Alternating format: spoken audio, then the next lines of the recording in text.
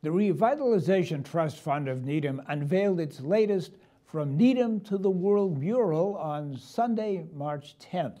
Located near the corner of Great Plain Avenue and Chapel Street, the mural features notable Needhamites like the Pansy King.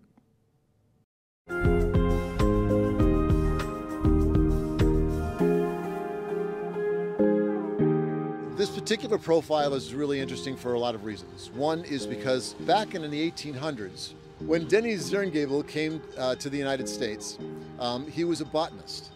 He really wanted to be able to create his own business. And so he came to Needham, he bought 35 acres of land, and then created an unbelievable greenhouse and floral business. He actually created the giant Swiss pansy.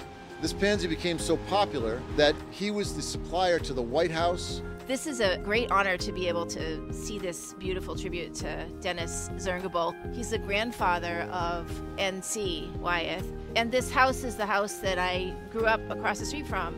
So it's kind of cool to just see it memorialized here, and pansies happen to be one of my favorite flowers that I still plant at my house. The Needham channel created a story about this entire experience, the Pansy King, and how it came to be. So I highly encourage you to just take a couple of minutes to scan this QR code and listen to it, because really it's a beautiful story.